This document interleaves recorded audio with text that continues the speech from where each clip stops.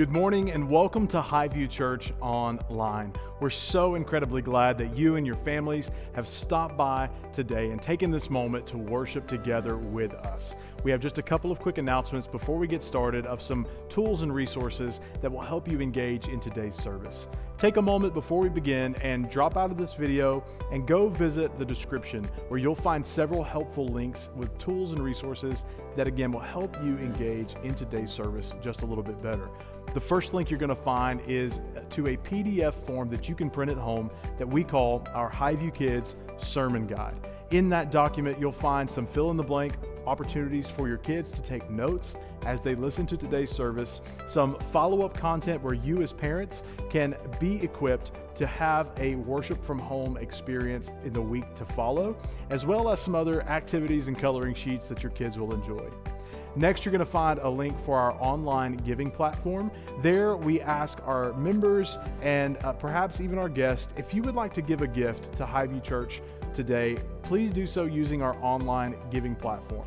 We aspire here to be joyfully generous people at HighView Church, and we love to give of our time and our talents, but also our treasures. And those things, those resources help ministry continue on just like this, as well as we prepare to get back together again real soon. So thank you to our members for your joyful generosity during these difficult times.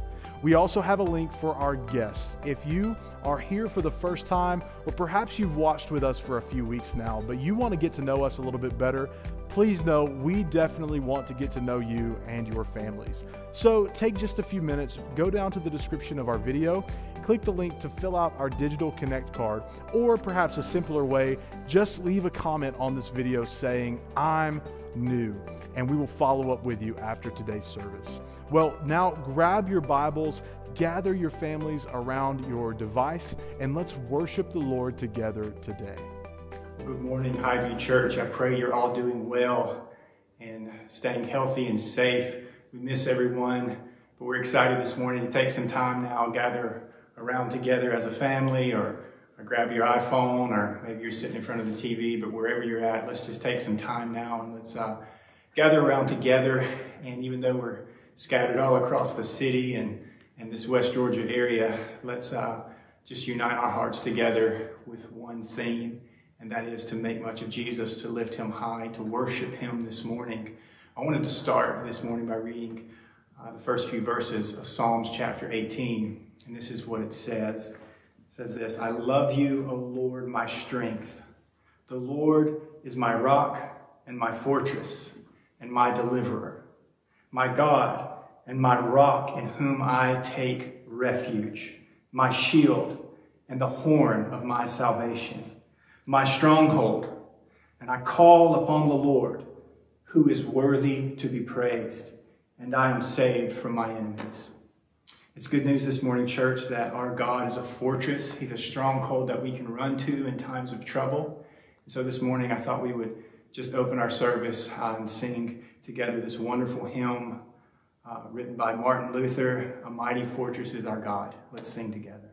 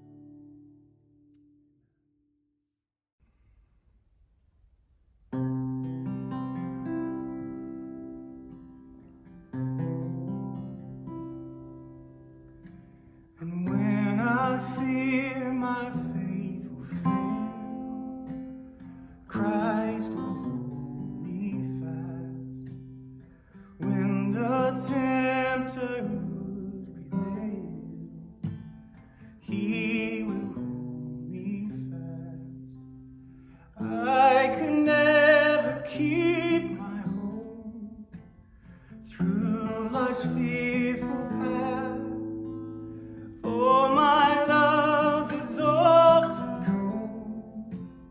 He must hold me fast. He will hold me fast. He will hold me fast. For my Savior loves me so. He will hold me fast.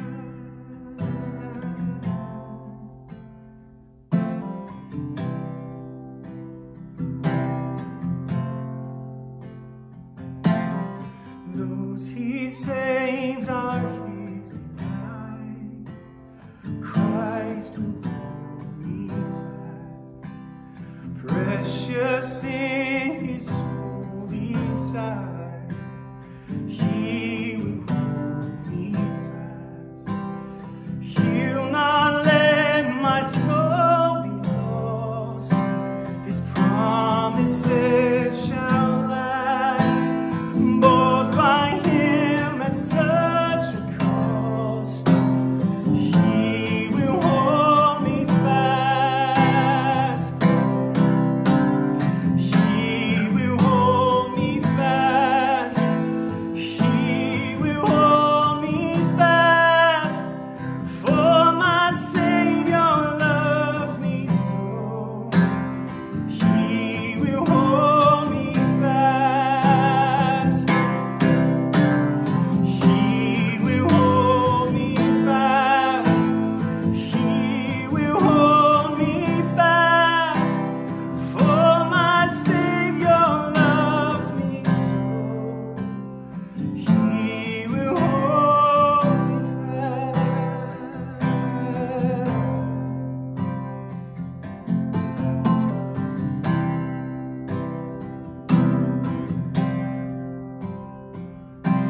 For my life He bled and died. Christ will hold me fast. Justice has been satisfied. He will hold me fast. Raised with Him to endless life. He will hold me fast. Till our faith is turned to sight. When He comes at last. Oh, He will hold me fast. He will hold me fast. For my Savior loves me so. He will hold me fast. Oh, He will hold me fast. He will hold me fast. For my Savior loves me so. He will hold me fast. He will hold me fast. He will hold me fast. For my Savior loves me so. He will hold me fast. Father, we thank You this morning that we are secure in You. Lord, we thank You this morning that when all around us is shifting sand, on Christ, the solid rock, we stand. And so, Lord, we renew our faith and our trust in You this morning, God. Lord, we take time as the people of God to quieten our hearts and to turn them heavenward, to look to a good sovereign God who is working all things for the good of His people. Lord, and to proclaim with one voice, we trust You. Lord, You are holding us secure this morning. And so, Father, with all of the things in the world that are there to bring us fear and anxiety and worry, Lord, we're not unaware of those things. Lord, we see them, we experience them, we know they're there. Lord, we lament over those things, Father. They affect us. But Lord, deeper than those things, Father, is the truth that you have bought us, that we belong to you. And because of this, we are secure. And so, Father, we put our confidence and our trust in you.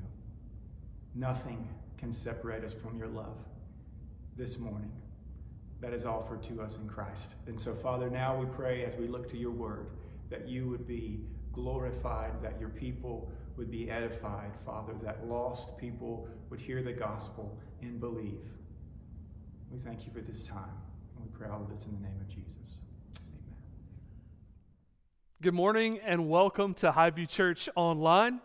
My name is Chad Williams. I'm the lead pastor here at HighView Church, and I am delighted to be joining you this morning wherever you are to worship our Lord and Savior Jesus Christ. If you have your Bibles, go ahead and grab them and turn to the book of Matthew with me, Matthew chapter 17. And this morning I'm going to begin reading in verse 14, and we're going to read through verse 20. Matthew chapter 17, starting in verse 14. And when they came to the crowd, a man came up to him, and kneeling before him said, Lord, have mercy on my son, for he has seizures and he suffers terribly. For often he falls into the fire and often into the water. And I brought him to your disciples, and they could not heal him. And Jesus answered, O faithless and twisted generation, how long am I to be with you? How long am I to bear with you? Bring him here to me. And Jesus rebuked the demon, and it came out of him, and the boy was healed instantly. And then the disciples came to Jesus privately and said, Why could we not cast it out? And he said to them, Because of your little faith. For truly I say to you, if you have faith like a grain of mustard seed, you will say to this mountain, Move from here to there, and it will move, and nothing will be impossible for you. This is the word of the Lord. Let's pray together. God, as we gather as the scattered church, wherever we are, we now ask that you would meet us. The Holy Spirit, we ask you would teach us, instruct us, help us know Christ better. Strengthen our faith this morning. And we ask this in Jesus' name. Amen. I am not a religious person, but I have faith. A non-Christian friend of mine shared those words with me during a long conversation on the topic of spirituality. Listen carefully to the words again. I am not a religious person, but I have faith. A statement like that is common in our culture. The world has an interesting relationship with the word faith. It means a lot of different things to a lot of different people. It's impossible to know what someone means when they use the word faith. Now let me admit something as a follower of Jesus. Most modern Christians aren't helping bring clarity to the issue of what faith is. We throw around the word faith, but lack a true understanding of what biblical faith is as Christians, and that's a serious problem. A lot of people who profess Jesus do not have a biblical definition for the word faith. Specifically, saving faith in Jesus is the only hope sinners have for forgiveness of sins and eternal life. So today, we're going to talk about this kind of faith. We're going to talk about what true faith is, and I want to challenge you to rethink your definition of the word faith based on what Jesus teaches here in Matthew chapter 17. This morning, we're going to look at two aspects of faith, negative and positive. Two things specifically. Part one, we'll see the danger of doubt. The danger of doubt. And then in part two, the power of faith. And as we look at these two different points, I believe we'll begin to see a clarified vision of what faith biblically really is. So let's jump right in. Matthew chapter 17, Verse 9 is where we begin. And this will help us establish some context here as we work ourselves through this passage. I'm going to start in verse 9. As they were coming down the mountain, this is Jesus and his disciples, Jesus commanded them, tell no one the vision until the Son of Man is raised from the dead. So since we're just diving headlong into this passage, we need to ask a couple of questions. We need to establish some context. First of all, what mountain is Jesus and his disciples coming down from? And what vision is Jesus telling them not to talk about? Those are the first two questions. Well, for those answers, look with me at Matthew 17, verses 1 and 2. After 6 days, Jesus took with him Peter, James, and John, his brother, and led them up to a high mountain by themselves. And he was transfigured before them, and his face shone like the sun, and his clothes became white as light. And behold, there appeared to them Moses and Elijah talking with him. So Jesus takes Peter, James, and John up to the top of a mountain, and he is transfigured. In this intense scene, the curtain on who Jesus is pulled back. He is seen in all of his holiness and his glory and his majesty as the Son of God. And he is revealed to be the Son of God in all of his glory and all of his holiness and all of his majesty to these three disciples. Now, it's a pivotal moment in your New Testament. Pivotal. Because it removes any doubt about who Jesus is. Jesus is God. And these last 2 weeks, the previous two sermons you've heard have been reinforcing this particular issue. Last week, Pastor Tyler did a fantastic job telling us who it is we are to abide in, and that is Jesus.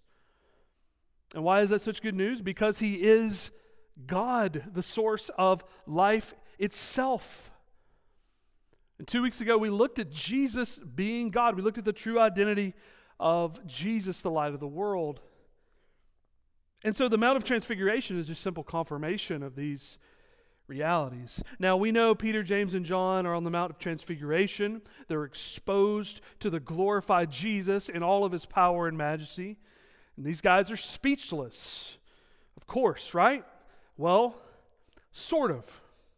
One of them, even immersed in the holy radiance of Jesus himself, still can't keep quiet. Would any of you at home like to guess which of these disciples couldn't keep quiet on the Mount of Transfiguration? You guessed it, the Apostle Peter. Verse 4, chapter 17. And Peter said to Jesus, Lord, it is good that we are here. If you wish, I will make 3 tents here, one for you, one for Moses, one for Elijah. Yep, you read that right. Jesus transfigured in his glory, and Peter's response is to build Moses and Elijah and Jesus a tent to dwell in, and hey, we'll just all hang out here. So Jesus and his 3 disciples have this dramatic moment on the mountain, and then as quickly as it happens, it's over. Matthew 17, verse 9 tells us they came down the mountain, and that's where we pick up our story here today. After a literal spiritual mountaintop experience, we come to our first point today, the danger of doubt. Look with me at verses 14 and 6 through 16. And when they came to the crowd, a man came up to him and kneeling before him said, Lord, have mercy on my son, for he has seizures and he suffers terribly. For often he falls into the fire and often into the water. And I brought him to your disciples, and they could not heal him. Now here Jesus is approached by a man with a sick, demon-possessed son. And lots of people, we must say, sought healing from Jesus during his earthly ministry. Lots of people were healed by Jesus. But only a small few of those healings are found in multiple Gospels. This healing here is actually found in 3 of the 4. It's found in Matthew here. It's found in Luke and John. This is a critical healing of sorts we're going to see in Matthew 17. It has a lot of significance. First, remember when this story occurs. Remember what just happened. The Mount of Transfiguration had just happened. And after this intense moment of corporate worship in the presence of the transfigured Christ, hearing the booming voice of God and the Father commanding the disciples to listen to my beloved Son.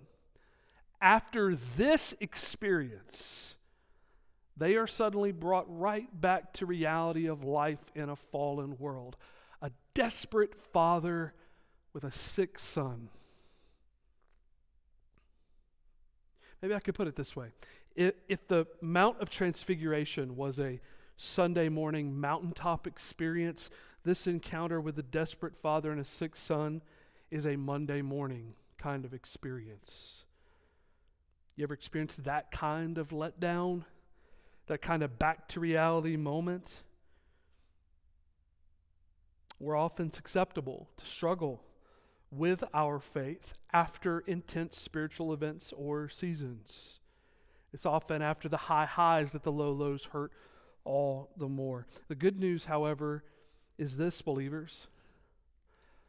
The same exact Jesus who was with you on the mountain then is with you in the valley now. Maybe I could put it this way. The goodness of Jesus is never diminished by the difficulty of our circumstances. And so this is a very sobering moment here. Jesus and his disciples encounter the sadness and the brokenness of life in a fallen world. Again, verses 14 and 15, they came to the crowd, and a man came up to him and kneeling before him said, Lord, have mercy on my son, for he has seizures, and he suffers terribly. For often he falls into the fire and often into the water. It's a weary, heartbroken dad who's approaching Jesus here, and he begs him for help. He tells Jesus this boy has seizures. Now we know now, some 2,000 years later, with advancements in the medical field, we know that more than likely this young man was an epileptic. And we can say that with some degree of certainty. And it's something that still brings much suffering into someone's life and their families, for sure. But it must be said, in the ancient world, epilepsy, like blindness or lameness, was almost a death sentence. We find out later in the story in verse 18 that this boy's physical problems are made worse by demon possession. He has physical health issues and spiritual issues as well. And we see the destructive influence of the enemy here in this young boy's life.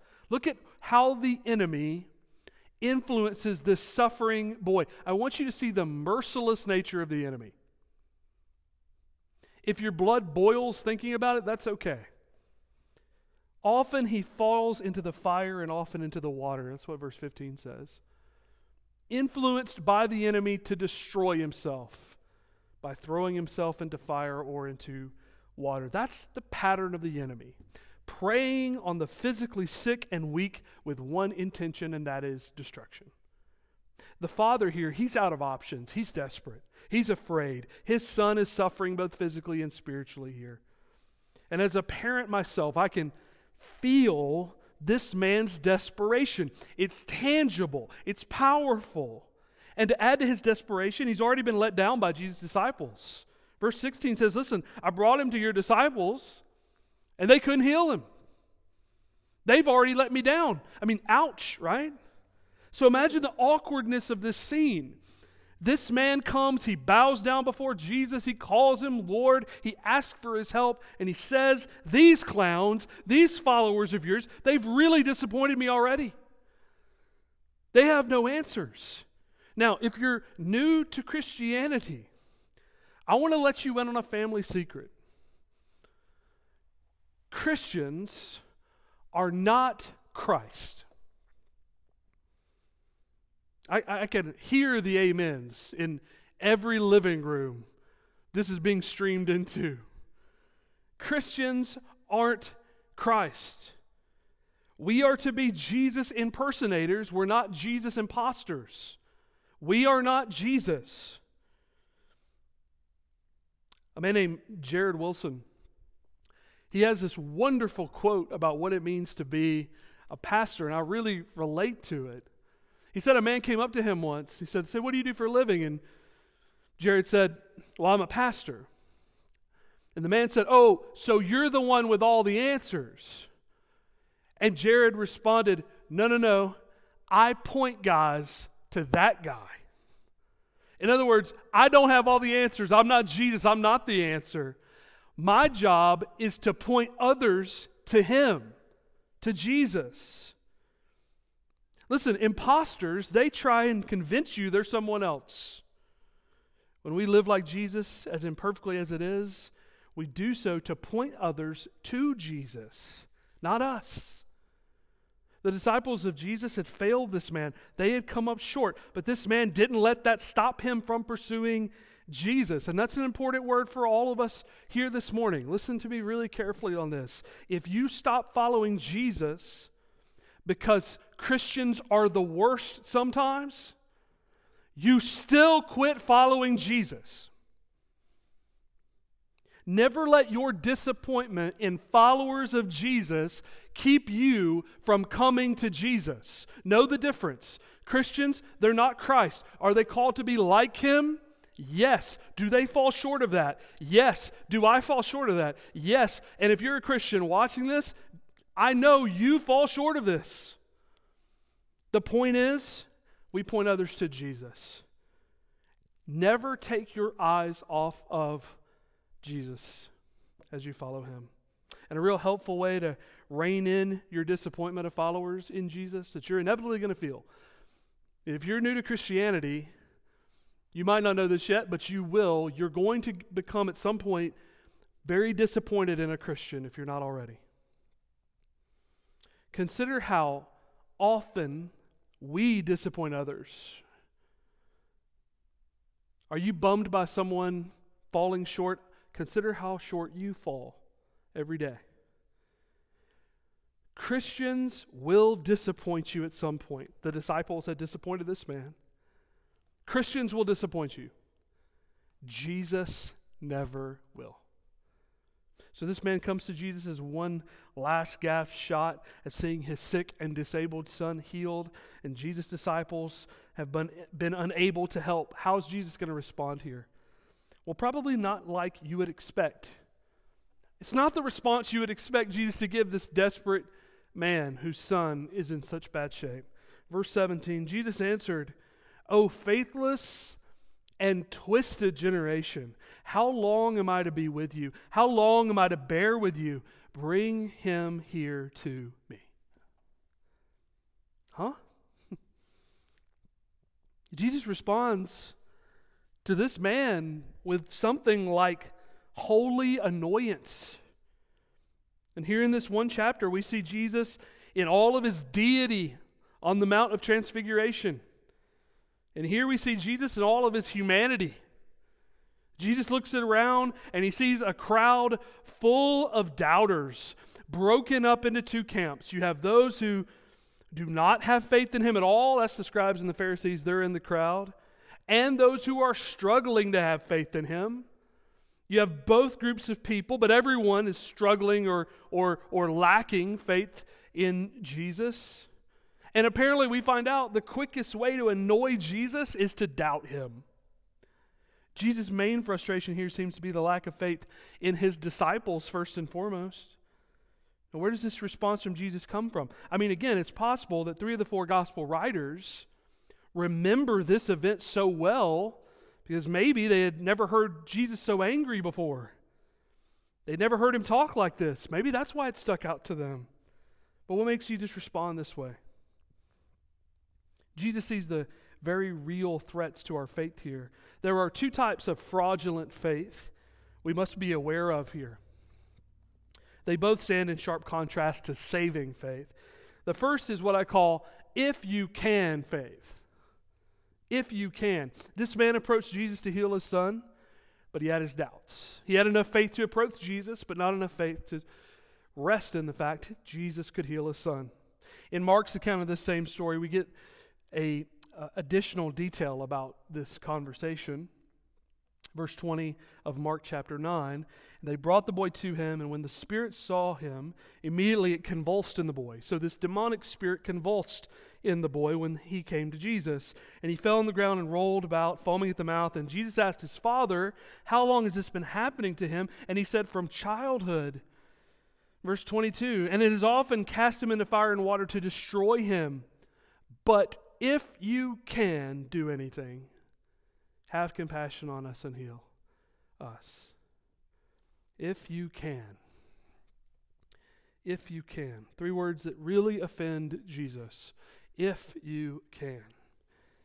With 3 words, this man reveals the cracks in his weakened faith. And Jesus knows there is a direct connection between sin and the struggle of faith. That's why he calls this generation faithless and twisted.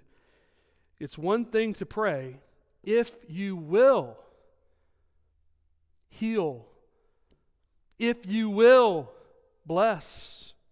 It's another thing to pray, if you can. To pray, if you will, God, do this, or if you will, God, do this, it affirms the sovereign power of God. To pray, if you can, denies the sovereign power of God. There's the difference. The difference in those 2 prayers is as wide as salvation itself. This is huge. The challenge of faith this man was facing is the same challenge we often face ourselves. Uncertainty about the power of Jesus. Have you ever just been uncertain about the power of Jesus? We have enough faith to come to Jesus in the midst of circumstances, but not enough faith to believe that Jesus is powerful enough to do anything about them. What does your prayer life say about your faith in the power of Jesus? I know Christians who have given up on asking God for help. Childlike faith has been replaced by world-like skepticism. And what's Jesus' response to this man's "if you can" statement? Verse 23 of Mark chapter 9, Jesus said to him, if you can, all things are possible for one who believes. Immediately the father of the child cried out and said, I love this prayer, I believe, help my unbelief. Faith, you see, produces prayers that beg for stronger faith. Let your struggle for stronger faith encourage you, brothers and sisters, not discourage you. If you've ever prayed, I believe, help my unbelief, you get it. You get what it's like to follow Jesus. You get what it's like to trust Him. So Jesus, though annoyed and maybe even offended by this man's weak faith in his power to help the boy, still shows mercy to this man and heals this man's sick, demon-possessed son. But this man is not only struggling with faith here. The disciples of Jesus, they're struggling themselves with their faith. Now, we've seen the challenge of uncertainty in the power of Jesus. Now we see another challenge to our faith. I call it, why can't we faith? We've talked about if you can faith. This is why can't we faith? Verse 18 of Matthew 17. Jesus rebuked the demon, it came out of the boy, and the boy was healed instantly. Here you see Jesus is healer, right? And then the disciples came to Jesus privately and said, why could we not cast it out? After Jesus healed the boy and the crowd dispersed, the disciples, they come up to Jesus. They say, Jesus, hey, what's up? I mean, you gave us power to heal and exorcise demons in the authority of your name, but what happened back there? Why couldn't we do that? And Jesus, of course, had given them the power to do just that in Matthew chapter 10. So what happened? Why were the disciples unable to do anything about this boy's condition? Well, the disciples had strong certainty. That wasn't the problem. But their certainty was not in the power of Jesus, but in their own power, in their own self-sufficiency. Why could we not cast it out? No mention of Jesus, no mention of His name, no mention of His power or authority. Our problem, you see, is not always a lack of faith. It's the presence of faith that's misplaced.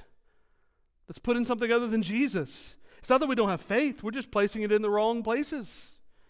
Strong faith in self usually reveals weak faith in God. Anxious doubt, it's an act of faith, but the object of that faith is self. And that was the problem. When we are racked with worry and doubt, we're revealing where our faith is truly placed. These men were so used to God working powerfully through them that they foolishly forgot their complete dependence on Him. And Jesus is Christian. Listen, you are a vessel of my power. You're never the source of it. You see, before Jesus strengthens our faith in Him, He often dismantles our faith in ourselves. And sometimes that's very painful. Again, I've never heard a Christian say, I don't need Jesus. But I've seen countless self-professing Christians live as if they do not need Jesus. Let me talk to church leaders for a second. Are we telling everyone but ourselves to trust Jesus? I'm concerned for the Christian who calls everyone else to have faith that they don't have. A question for you. When your life is over, will your legacy be they trusted Jesus or they trusted self? These are two of the great challenges to our faith. Uncertainty about the power of Jesus and certainty in the power of self. We move now from the danger of doubt to the power of faith. The disciples asked Jesus what was wrong with their faith, and this is the response He gives them. He tells them, here's what was wrong. Verse 20 of Matthew 17. He said to them, because of your little faith, for truly I say to you, if you had faith like the grain of a mustard seed, you will say to this mountain, move from here to there, and it will move, and nothing will be impossible for you. Now, is Jesus saying that we are to walk around body slamming mountains into bodies of water? And if we can't do that, we don't have faith? No. This is called hyperbole. Jesus is teaching us what faith actually is and why it is so powerful. If someone on the street asked you to define faith, what would you say? Faith is. For Christians, we better have a biblical answer for this, since according to Romans 5 verse 1, our salvation depends on it. Therefore, since we have been justified by faith, we have peace with God through our Lord Jesus Christ. So what's the best way to define faith? What's the best way to define faith? Faith is leaning everything onto Christ, trusting Him and His righteousness alone to save you, to keep you up. You see, when Jesus tells His disciples about the power of mustard seed-sized faith, Jesus is pointing them away from the size of their faith and pointing them towards the object of it. And that leads us to this one main point for this message, and it's this. The strength of our faith is found in the strength of the Jesus we are trusting. And maybe we need to remember the children's hymn, we are weak, but He's strong. That's why Jesus immediately reminds His followers of the gospel in verse 22 of Matthew 17. As they were gathering in Galilee, Jesus said to them, the Son of Man is about to be delivered into the hands of men, and they will kill Him, and He will be raised on the third day. You see, the gospel is jet fuel on the small embers of faith. Struggling to trust God in the present, is that where you're at? Preach the gospel to yourself. Let the gospel embolden you to step out in faith. Listen, there's a direct connection between believing the gospel and trusting God with our future. I love what William Carey said, one of the great missionaries of the 19th century. Expect great things from God, attempt great things for God. Church, if our faith is growing weak by looking around, maybe it's time to look up. Our faith is in King Jesus, and our faith is strong, not because of the strength of it or the size of it, but the object of it, and that's Jesus. Faith is trusting Jesus, not in your own ability to manipulate God to get what you want. That's a false gospel. Faith is banking eternity on Jesus being enough. And though we will face suffering, perhaps persecution, we will not lose heart.